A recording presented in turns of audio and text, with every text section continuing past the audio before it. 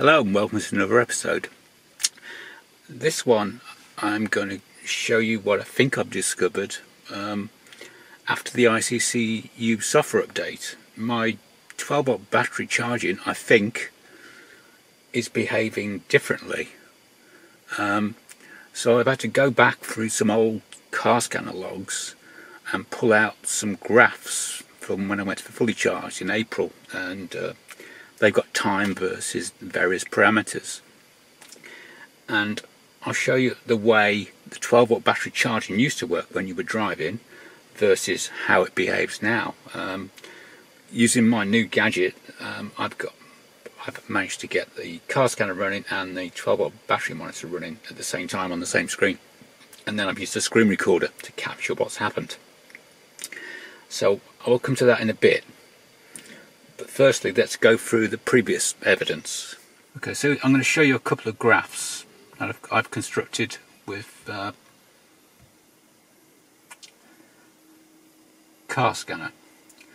This was from April of this year when I drove down to fully charged and back.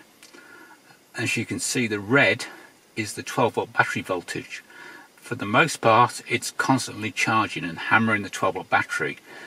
Now, many people have criticised the way this charges the 12-volt battery, and some have suggested it's probably why it shortens the life of the 12-volt battery. As you can see there, I'm at 5:29 in the morning, very early, and I'm driving for a few hours, and the green line is my speed, and you can see that that red is pretty constant. It's just keeping the 12-volt battery completely topped up without giving a breath, really.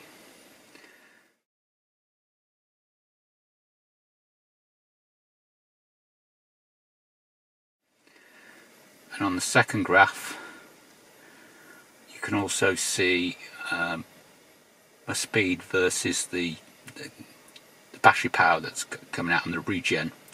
So you'll see that the regen is all the negative figures, so that's when regen's happening, but the 12-volt battery charging current remains constant all the way through. That's the red line.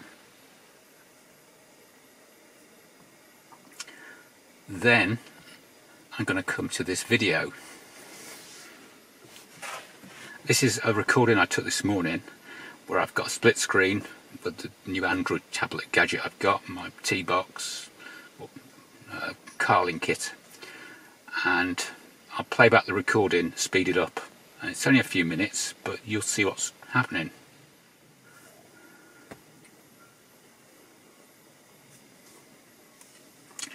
There's my speed as I'm getting faster. The battery monitor to the right, you can see that it's charging when it's 13-14 volts, and also when it's charging, when it's not charging, you see the battery percentage of what it thinks it is. On the car scanner, it's showing the battery state of charge at 12 volt is lower at 93. And the 12 volt battery voltage matches more or less what's on the battery monitor.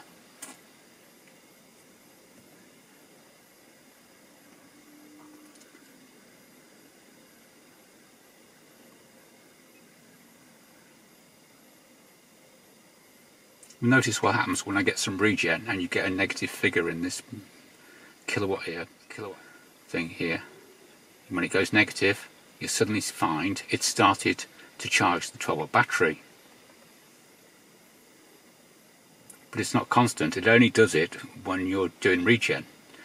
I've also noticed the 12-volt does get charged when you're driving in the straight line without regen, when it dips below a certain level, but I've not been able to spot what level that is yet.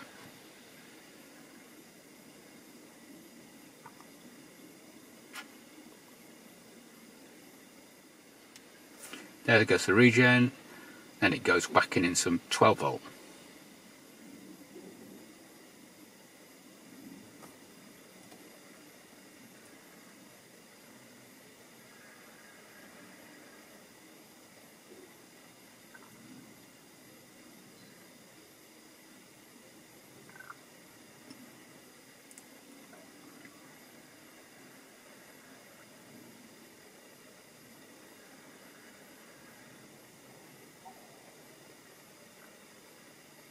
Thankfully this doesn't go on too long, but it is sped up twice the speed, so you can hear some of the driving sounds in the background.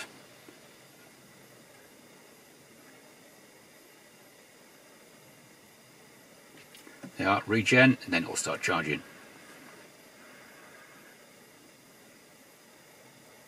When it starts using again, it drops back down.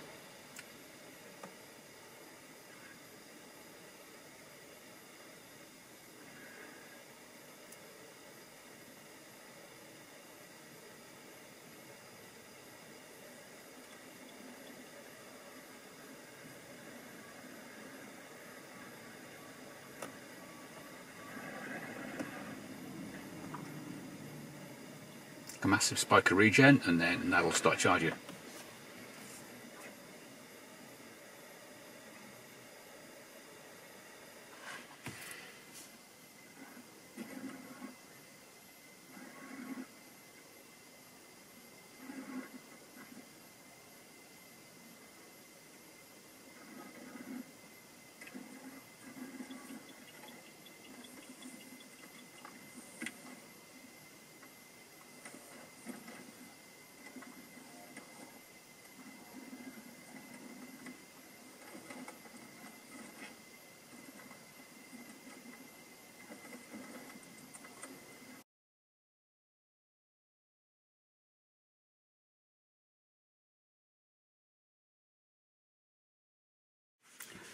Anyway, you get the idea. When it's regenning, it's topping the 12 volt battery up, apart from when it drops below a certain level.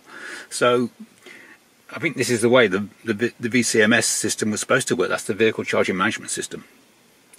But the main thing that's changed between April and now, besides the VCU update for the iPedal, I think it's the ICCU update, because my 2021 version was IES05R, so release 5 in other words, and that jumped up to release 12 in 2023 when I had the ICCU update installed a few weeks back. So my suspicion is that is what's caused it. But why would they change it? Well, many have suspected that overcharging the 12 volt battery was what's probably been killing some of them in the first instance. So just charging it gently in this kind of fashion, or when it needed it, makes more sense and will prolong the life of the 12 volt battery. Secondly, anything that's coming out of the traction battery is reducing your efficiency and using more power. So the less that comes out of the traction battery, the more energy you've got for driving, more range. So this is what I think's happened. I mean, there could be no end of changes between version 5 to version 12 of the ICCU, but there's no online documentation to say, or a change log to say what's happened. So that's what I suspect has happened. I mean, if you disagree with me, please let me know. If you've got contrary evidence, please let me know. But since I've had the facility to have car scanner and other things running on the infotainment screen at the same time, it's given me an insight into what's happening. And before, I used to have it on my Android tablet on another mount in the car, and I wasn't paying as much attention, or I couldn't see it, it wasn't as visible.